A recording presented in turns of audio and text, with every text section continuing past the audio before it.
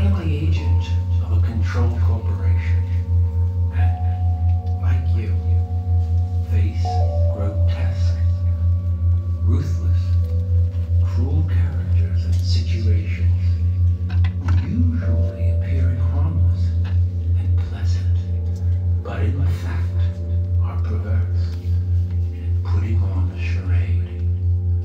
I am, admittedly, a manipulator and coordinator of symbol systems, an expert on all phases of interrogation, brainwashing, control, and I've constructed the following, so that yes, you will forget you are under control. Some have called me a control fanatic, a poet, a seer, a true human virus who uses telepathy to govern the masses. After all, it is the theater, it is life, and you have paid for the treatment you are now to receive. The network is the dark laboratory of control.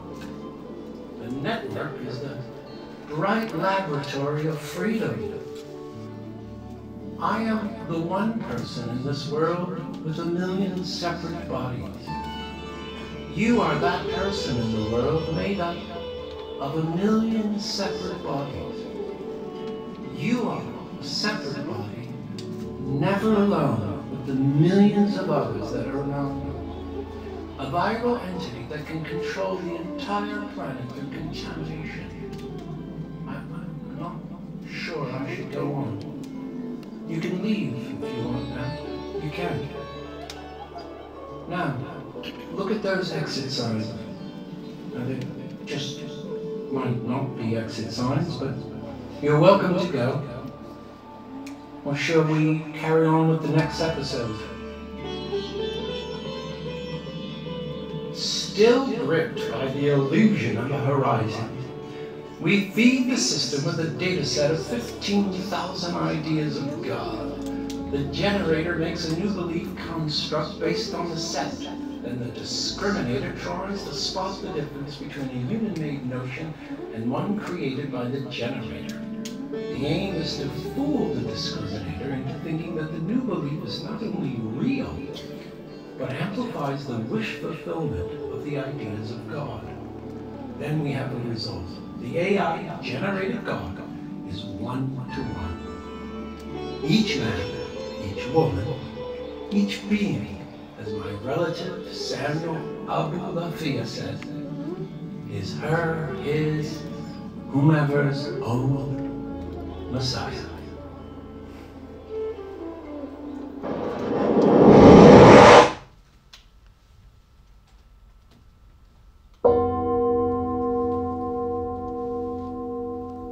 I was speaking with a importing tea from all over the world. He made such an interesting tea, such an interesting blend of tea, that soon he was selling certain chefs a single cup of his tea. Such an intensely aromatic and almost butterly matcha blend. He was selling it for $42 a cup to certain chefs in the city of New York. Tea, he told me, the tea ceremony is about being present to the person in front of you, communing with the other, me being present to you, us to each other, us to all eternity, because all of it is here, now with us. It got me to think about how the world discloses itself to us, to me. What did I mean by the world?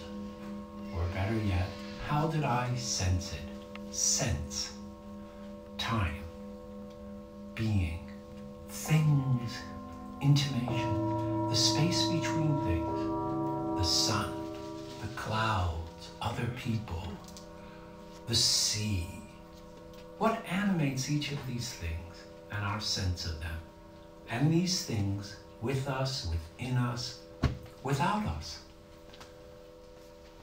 Are you having a tea ceremony with life? Is life the ceremony? I was in Athens last summer, and myself and my family, my 2 kids, we lived on the edge of a hill. We're staying there in an Airbnb, of course, at the Philopopis Hill in the neighborhood of Petrolona.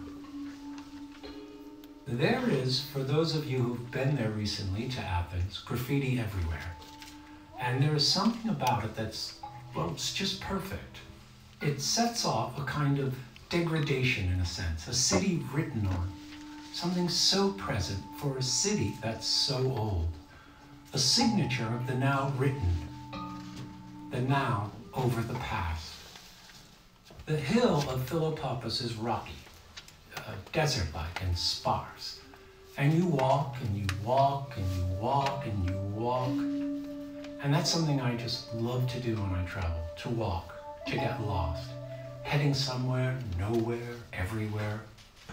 I think, what might appease this storm? Incredibly ferocious. An offering to a god? A conversation with nature? With what powers must I speak? Must I appease? Who is this god of the storm? How can I console this anger, this nature, this appetite, this storm? What have I done for this storm to come to me? Yes, this storm is after me. It wants me. It wants to hurt me. I must propitiate myself to this. This what? What shall I call this wrath? This vengeance? What have I done for this to be happening? How can this be happening to me, to us, simply trying to have a pleasant lunch on tour?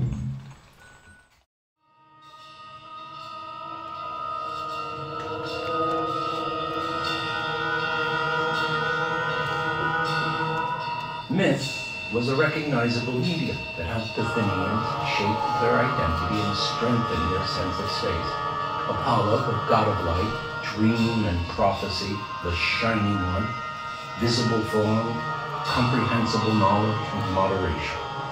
Dionysus, the god of intoxication and rapture, formless flux, mystical intuition, excess, the drive to bloody dissolution, annihilation, and a strong and gleeful admission of the terror and meaninglessness of life.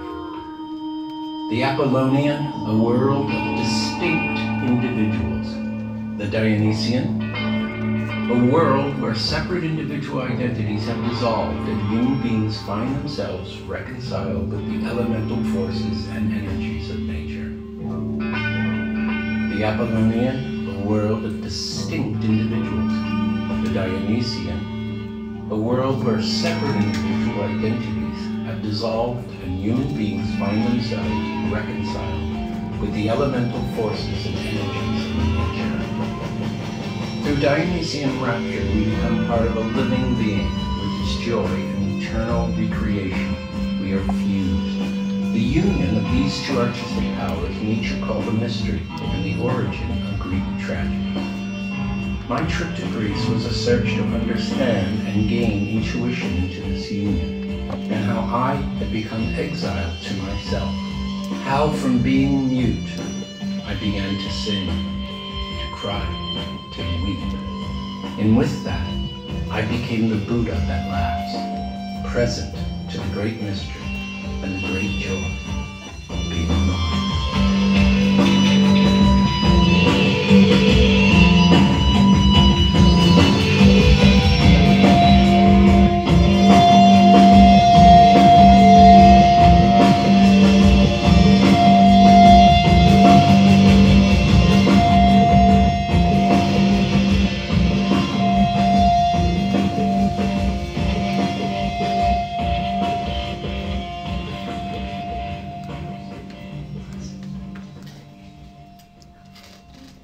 To give the story perspective, Athens is the image of the rational regime.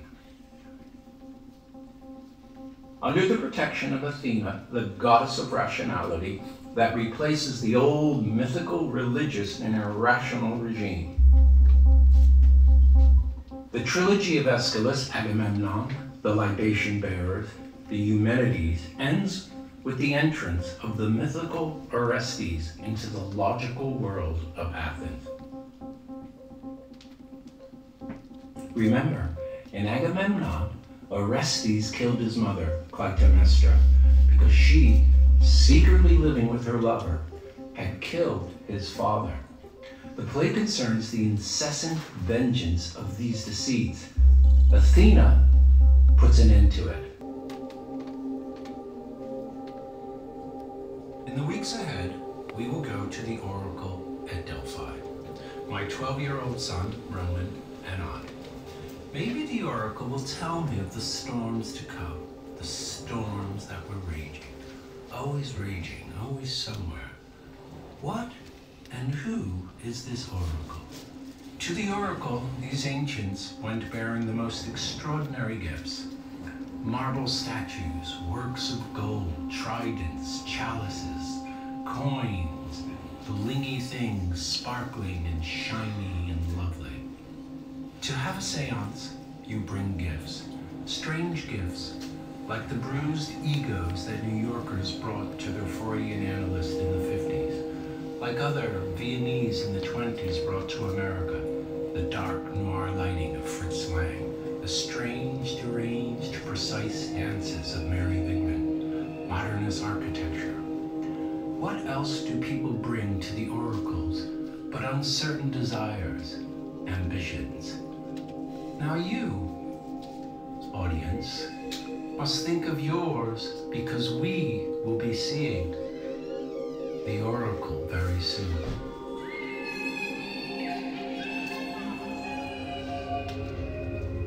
As the days and dreams go on, I propose to my wife that we buy an apartment in Athens, that we live here, that we make Athens our home.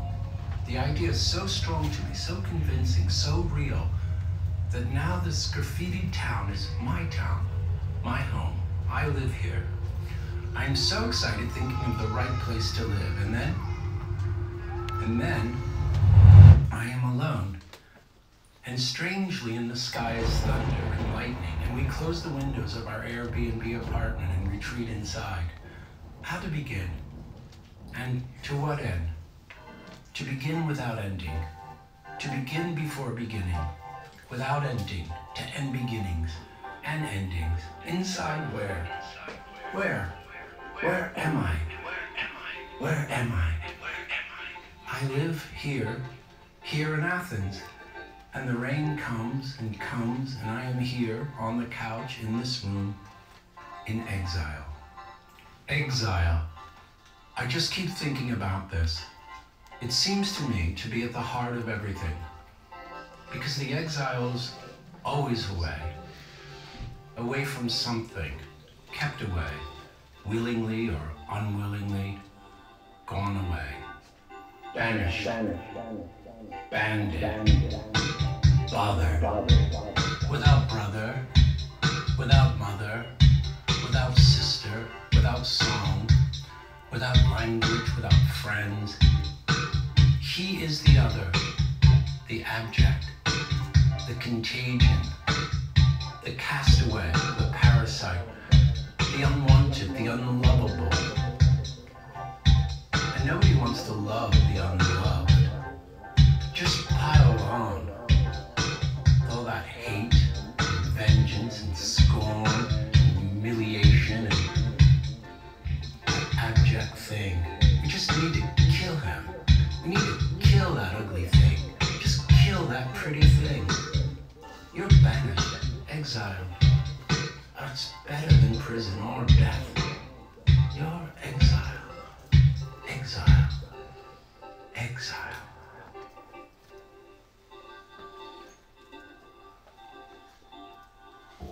The verb exile comes from the old French word essayer, meaning banish, expel, drive off. Of course, there are all kinds of reasons for exile, but we can be certain that anyone banished has committed an offense to the powerful.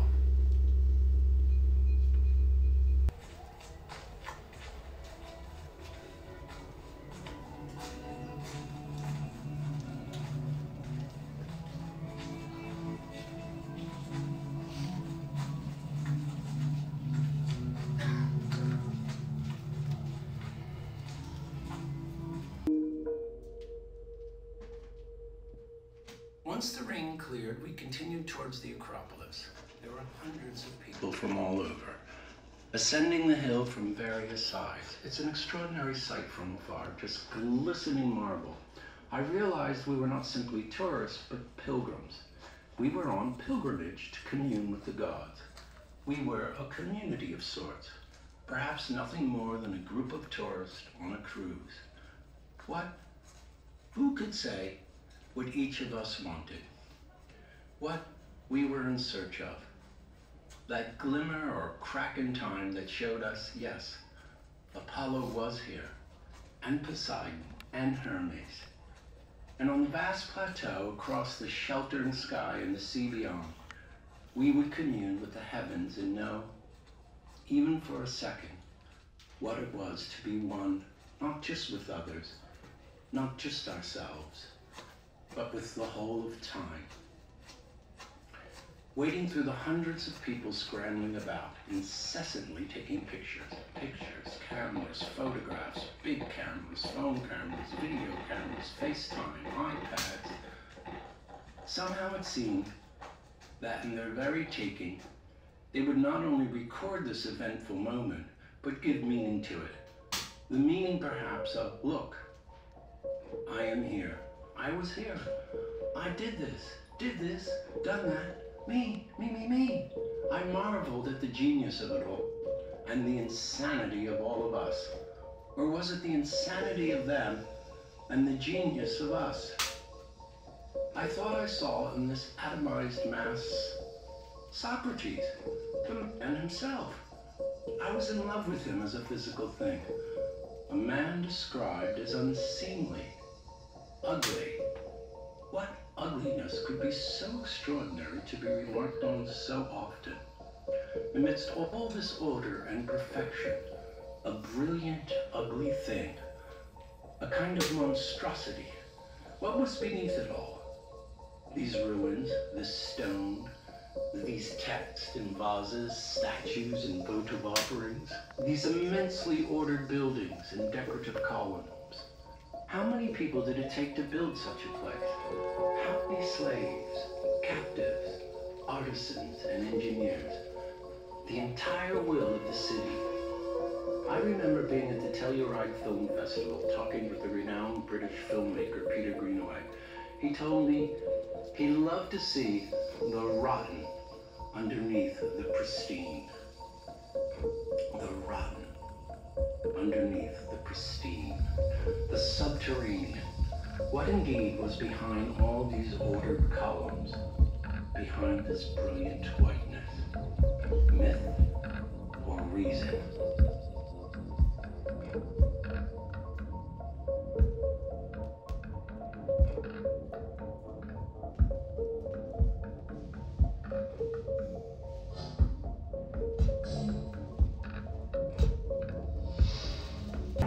I suppose Miletus, like many sociopathic narcissists, rich to boot, could not stand this ugly gadfly, and simply wanted this menace, who, according to our accounts, was a little too perfect to be real. He was an excellent soldier, could drink everyone else under the table while debating, could devise the ideal state over dinner. Well, this man just had to go, this Socrates. Miletus could not stand someone who says they are wise because they don't know.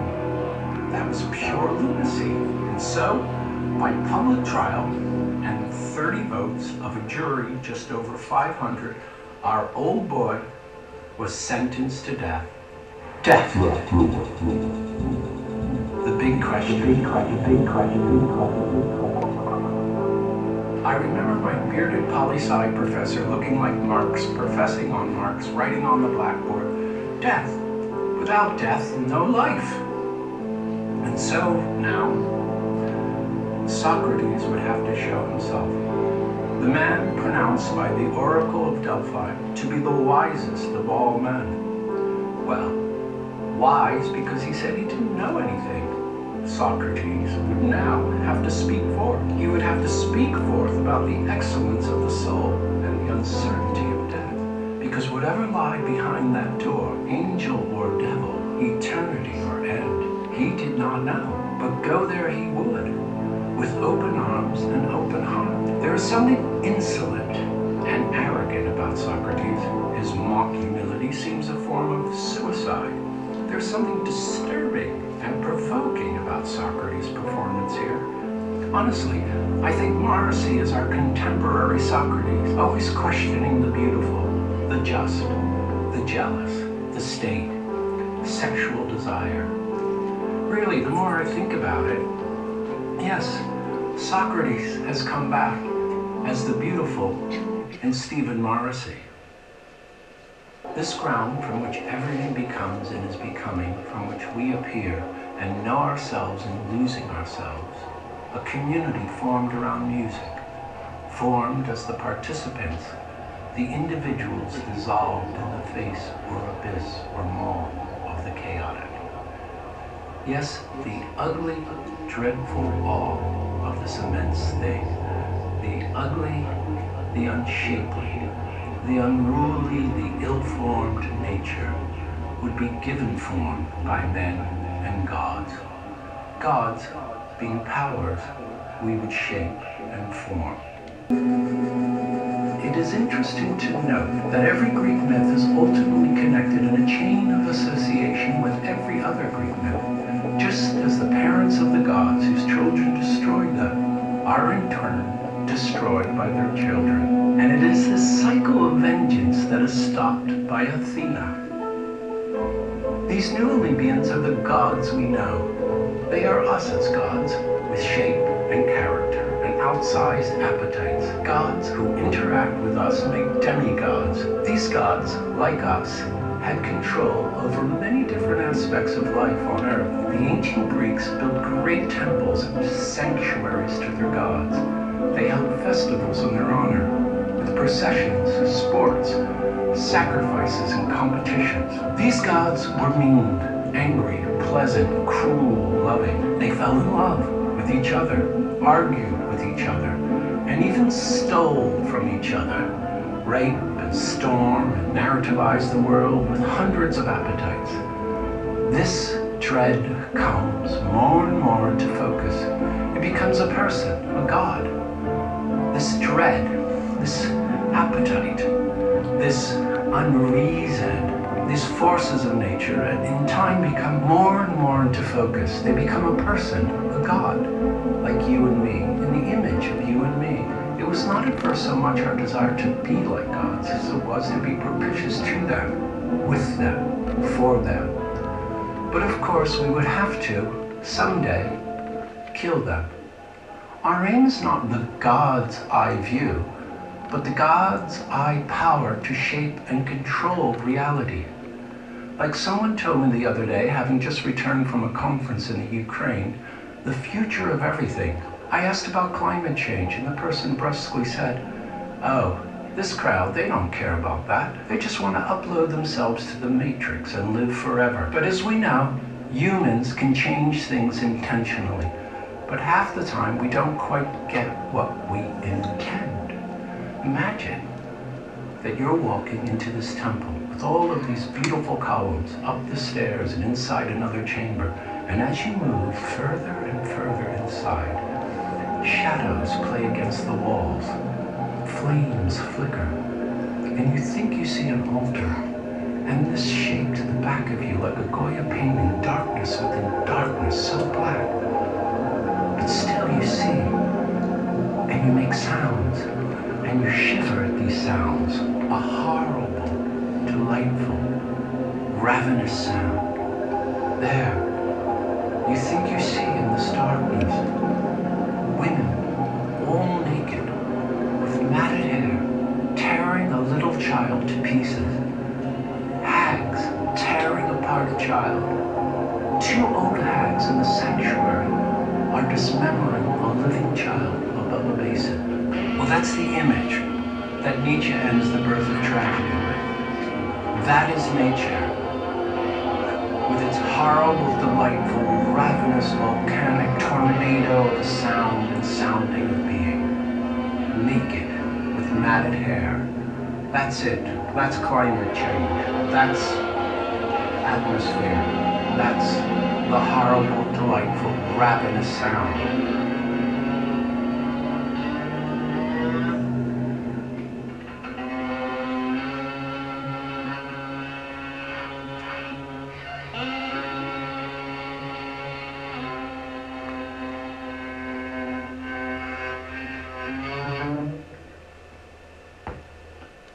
Concealed by the light of Apollo, the Greeks created beautiful works of art, precisely because, according to Nietzsche, they glimpsed into the abyss of life and saw it for what it is, that life lives on other lives.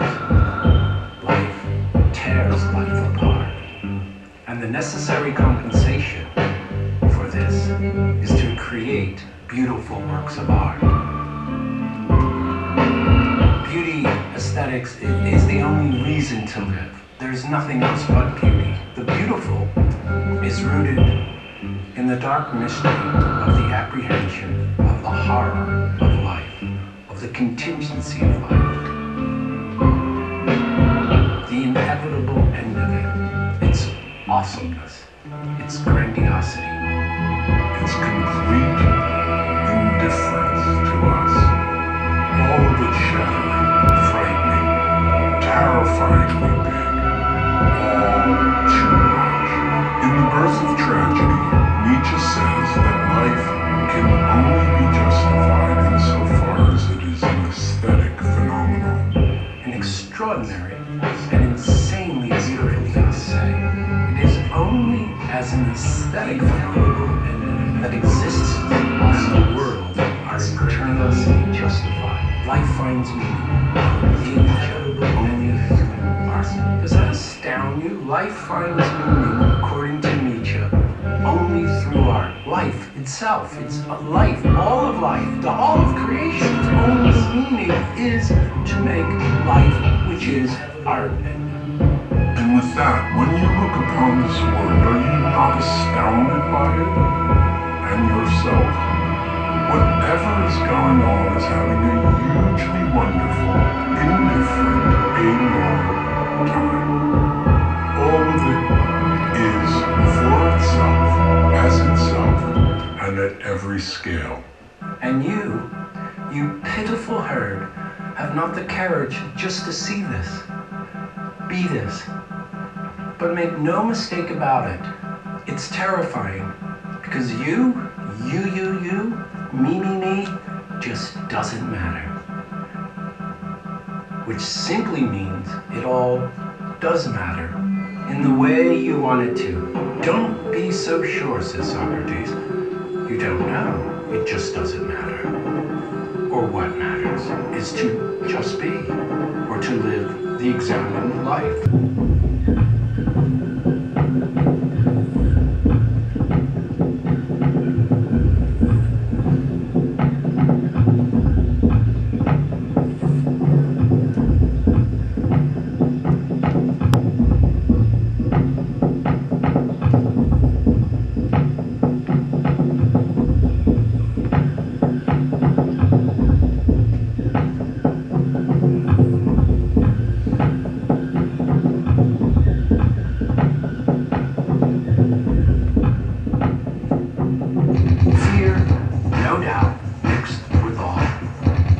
Tragedy can only be birthed through form and time. In its increasing self-awareness through form and time, can only turn away from the tragic that it has tamed. Form and time contained the tragic, birthed it, allowed it to express itself, allowed it to be spoken, to be seen, to be felt. A form of tragedy, the form itself, the Apollonian, mitigated the very tragic it could contain and express. Tragedy in time must become ironic, mannerist. It must turn on itself, or turn around itself, round and round as in Hamlet.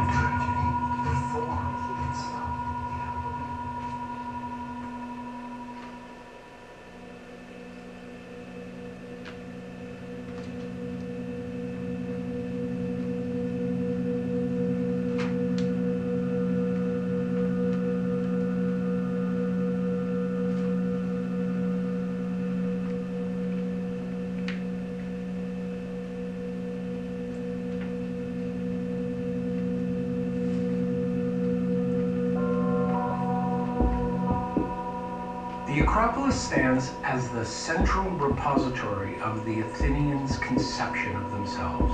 It is an extraordinary temple complex, not unlike Angkor Wat or Borobudur.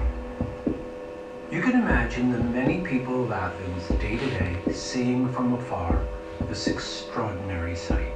And those days when one walked the slope in public processions, where along the way are numerous small altars, sanctuaries lining the path to the Acropolis, where votive figurines, the chori, marble statues of young women carved in different sizes with their austere body posture. These figures are placed to please the gods, the goddess Athena, this to bring them into conversation with oneself and these gods. Each, when properly cared for, would confer on its followers a caring for them, a beneficence, a benefit, a conversation with the god, a conversation with those around you in love and adoration, in fear and enchantment, in participation of its cult. A people were bound together, deepening the collective. They would share a cultural experience, providing healing rituals for the social problem of death. The ritual would involve music, dance, drama, and performance. The entire social group would be involved. Pain and grief would be transmuted into the joy of performance. The creation of beauty, the healing rhythms of dance and song, story and poetry, not forgotten, but changed and changed together. No longer recurrent, terrifying fantasy of the solitary victim, but the newly transformed addition to the culturally shared reality. A reality consensus in which a society was formed.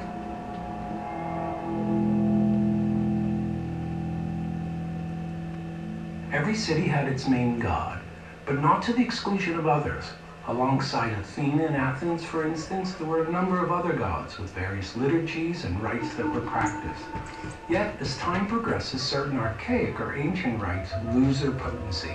The high, the novelty is gone, the efficacy gone. So they merge, get spliced up with others, lose their self-consciousness, their immediacy, their spell. They enrapture, transformed and transposed. They upgrade after all. All gods must produce desired effects, and priests and politicians their control. In time, certain sacrifices, rituals, and cults are contested, pushed to the fringe, go underground, and eventually banished by greater control systems. We see this brilliantly shown in Pasolini's film version of the play Medea, and of course, William Burroughs' The Unspeakable Mr. Hart, and all our tech companies today, thirsting for the singularity, the thrush of time defeated. What good is a god if it can't be daddy? As does Mr. Mark Zuckerberg, a filthy rich American social media tycoon, whose Russian spite algorithmic control machine, fueled by the latest neuroscience, feeds a plague-riddled apocalypse, a monstrous offspring of Fox News to buy time for more time. The high priest teaches his editors the tricks as they crawl up his ladder, making hands tremble and sweat from those coming over the wall. They love feeling the dear meretricious pour, wriggle, and slobber, making people ugly and grinding their faces in it. See the action of Peter Thiel, this soul-searching tycoon with this, dark side to his character, his instrument of control, one of a number of billionaires obsessed with discovering the means for achieving immortality. Using images of fear and death, he increases his control. However, he devalues time and invokes an implacable enemy. Young mutant heroes using the same patented formula travel through time, bringing biologic plagues from the remote past to destroy him, and his Judeo-Christian immoral temporal reality. Just as all cults, the appropriation of word image likes are the control indices to rearrange and control the imaginative synapses.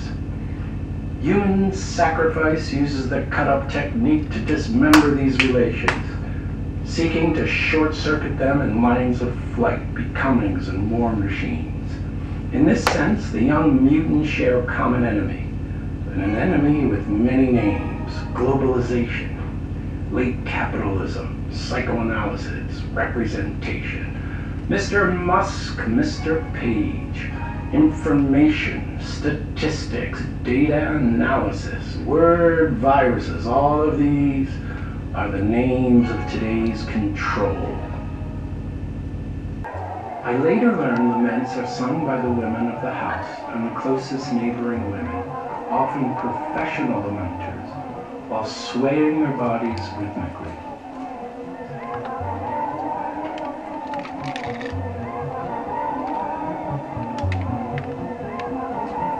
They are divided into 3 stages. Sung at the traditional wake in the house before the burial, during the burial procession, and at the tomb, as I was told later. The laments constitute a ritual which is considered as a social duty in most villages, and the lamenters arrive automatically as soon as a person has died without being invited by the family of the deceased. A funeral cult is a body of religious teachings and practice centered on the veneration of the dead, in which the living are thought to be able to confer benefits on the dead in the afterlife, or to appease the otherwise wrathful ghost. Rituals were carried on for the benefit of the dead, either by their relatives or by a class of priests appointed and paid to perform the rite. From the 6th century onwards, legislation was introduced in Athens and other city-states aiming at the restriction of mourning of the dead, particularly women's lament, which by expressing pain, frustration, and anger was a powerful challenge to social order. The state's need to raise a standing army meant that death had to be glorified, not lamented. Cicero defined religio as cultus deorum, the cultivation of the gods, the cultivation necessary to maintain a specific deity with that god's cult, and required the knowledge of giving the gods their due. Religion is nothing other than the cultus of God.